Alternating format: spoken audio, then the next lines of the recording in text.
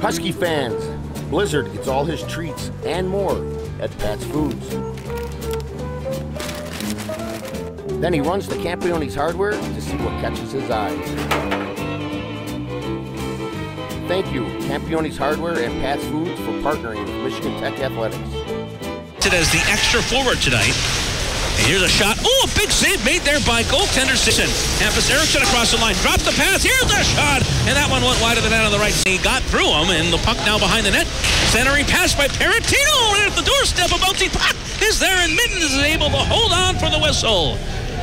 Logan Pietola, Trenton Bliss, and Tommy Perentino were all there trying to find that University. Hampus Erickson across the line. Got it to Muka to the front of the goal. Right to Sinclair, and they score. Erickson with the goal in. Coming off of the bench. Right to the front of the goal, and another save there by Mayer. Across the line, he'll drop pass. Diarra to the front of the net.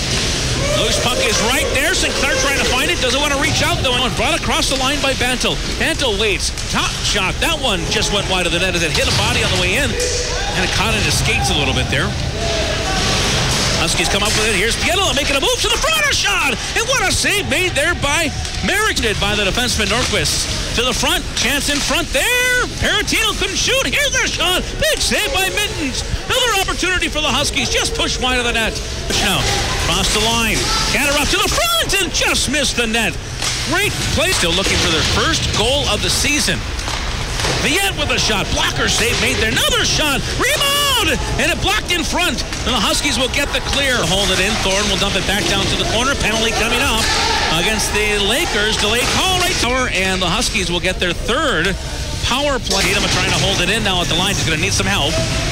Puck is right in front of the Michigan Tech bench there. 1:07 left to go on the power play. Eric Gotz walking in. His shot! And he scores! Eric Gotz finally gets on the board for the Huskies and ties this game up with...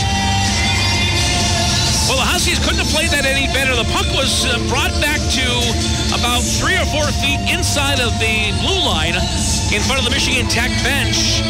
And a couple of guys... Tino picks it up in stride. Perentino brings it in, and they fumbled on the shot. It rolled on him.